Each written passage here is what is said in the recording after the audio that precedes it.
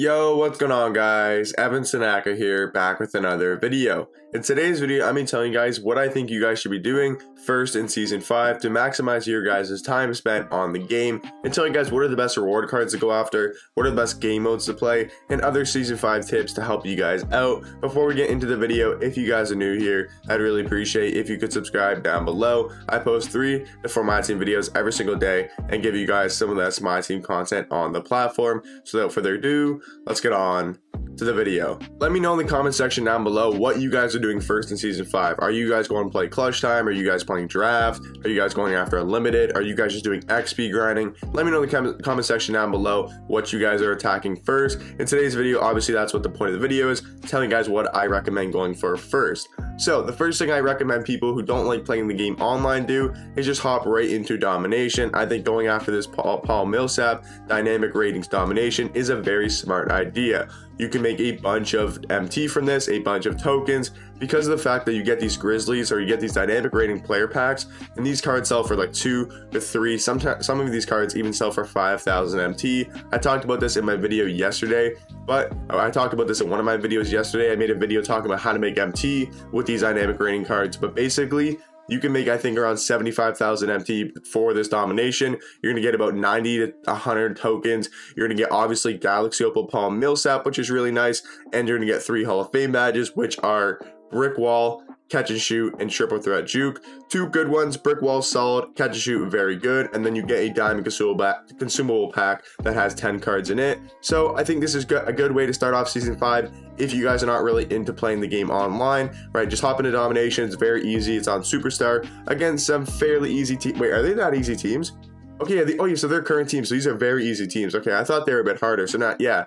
These are very, very easy teams. It is on Superstar, right, which is a little bit harder, but I mean, you're playing mostly gold cards, right? Some diamonds, but these cards, yeah, these teams are not very good at all. So this is a great way to start off Season 5 is by playing in this new dynamic rings domination. And at the end, you get Galaxy Paul Millsap, who's a very good free card. So if you guys only play the game online, I recommend to start with domination. If you also only play the game online, I'd recommend maybe hopping in to Triple Threat offline, because again, you can go after Morris Pearson. He is a decent card. You get like 4,500 MT, another 4,500 MT, 35 tokens, and an all-star pack on the way, which is some decent rewards. I wouldn't really recommend most people go for Triple Threat offline. It's not really worth it, but if you guys just like chilling out, playing some Triple Threat offline, definitely recommend it. And then while you're doing all of this, by the way, you should be focusing on XP. I think Ray Allen is a very good card. Obviously, I don't think he's the best card in the game. He may not be the best shooting guard in the game. It's very debatable. I think he's top 3 though. I think most people would agree he's top 3. I think he's top 3 shooting guard in the game. But basically, while you're doing Triple Threat offline, while you're doing domination, you guys just want to chip away at XP. I don't think you guys have to go crazy like I did and try to get him on day 1, or don't have to like go crazy and try to just focus on XP. But just maybe when you're playing some domination games, you're playing some Triple Threat offline games, you're gonna get challenges done as you go. For example, when you play Triple Threat offline, going from Morris Pearson, maybe use some power thin cards, get some power thin XP done. When you're playing domination, maybe focus a little bit of what you need to do in domination, like come to here. Like I said before about the domination, I have a video talking about how to get Ray Allen as fast as possible and as easy as possible, and how I got him first in the world. So I'll leave that link in my description down below. So if you guys want help with XP and how to do it as fast as possible, definitely recommend go watch that video. But I think as you're doing some stuff in this video, I recommend, chipping away at some XP, right? Maybe in domination, while you're doing domination, maybe use amethyst cards, maybe try to get opal points, maybe try to get rebounds with pink diamond centers, go for a triple double, right? And then point guard points. Like, that's all easy stuff you can do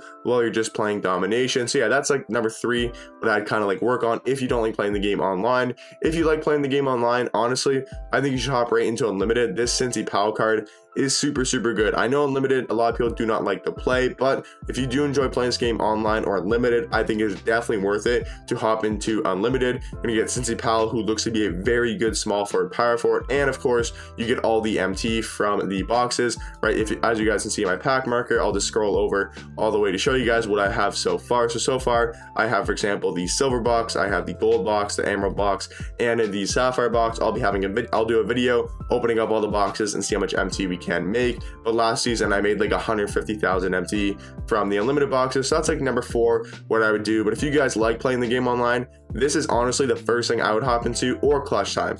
I think it's between clutch time and unlimited. Clutch time reward, I don't think this Big Z card is going to be that good. I think he'll be solid. It's just the speed is really slow. Pretty sure he only has like 68 speed, which in my opinion just doesn't really cut it for where we are in the year, when some of these centers like Wilt Chamberlain have like 88 speed and then you get a coach boost. Like I think my Wilt Chamberlain right now has like 94 speed, which is just ridiculous. But I think clutch time is still a good mode to go after. You're going to get good rewards, and there's a chance you do get Sean Kemp, who looks to be a very good card as well.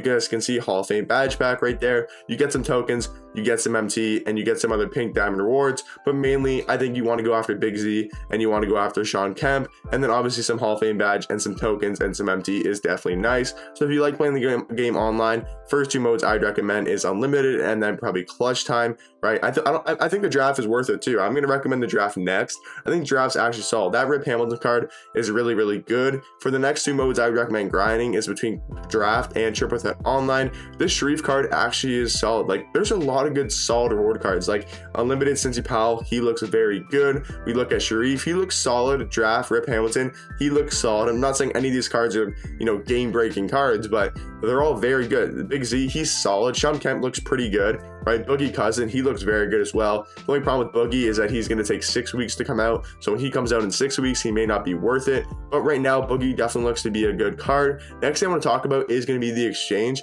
Honestly, I've never recommended anybody to lock in the exchange. This is probably the first time I do.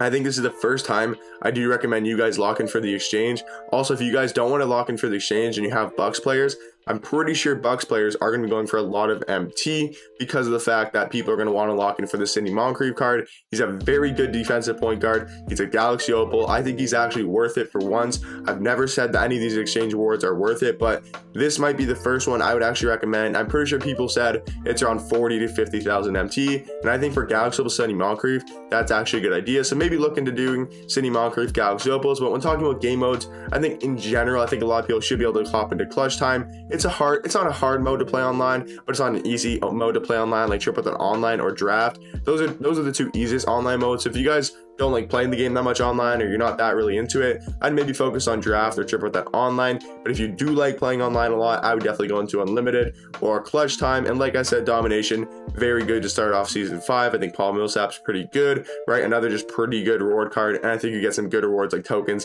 and MT on the way. Same thing with triple threat offline. I don't think Morris Peterson is a game breaking card or game breaking shooting guard, but I think he's very solid. So those are the modes that I'd recommend going after first. That's pretty much going to do it for the video, guys. Just want to give you guys my opinions on what modes I think you guys should play first to maximize your amount of time when playing the mode and getting the most out of season 5 you can possible. Let me know in the comment section down below what you guys are going to go after first. Me personally, I'm going to focus on unlimited. Obviously I went for Ray Allen first. We got him first in the world, but now I'm going to mainly focus on unlimited and focus on clutch time. You guys can see we have 70 wins on the account, so we're about 30 wins away from Big Z and potentially getting Sean Kemp. So right now I'm focusing on unlimited and clutch time. Let me know in the comment section down below what modes you guys are focusing on right now and how you guys are liking season 5 to start out. Hope you guys enjoyed the video, and I'll catch you guys in the next one.